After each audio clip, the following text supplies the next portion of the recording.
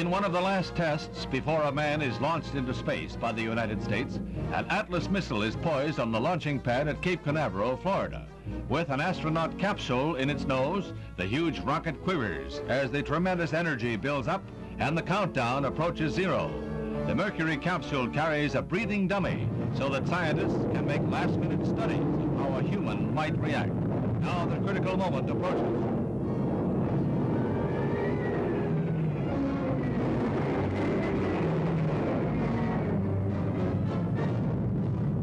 Atlas soars aloft with majestic grace as its groundling creators tick off the long seconds it takes to rise to course. The chute today will provide answers, they hope, to some vexing problems of safely orbiting a man.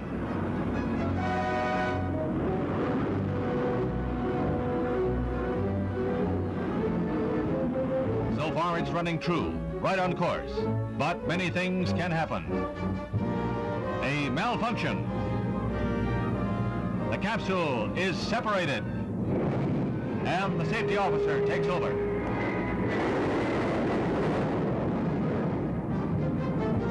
The missile is destroyed, but all attention is now focused on the Mercury capsule that was separated from the Atlas. The separation is a success. The capsule that might have been carrying a man floats back to Earth.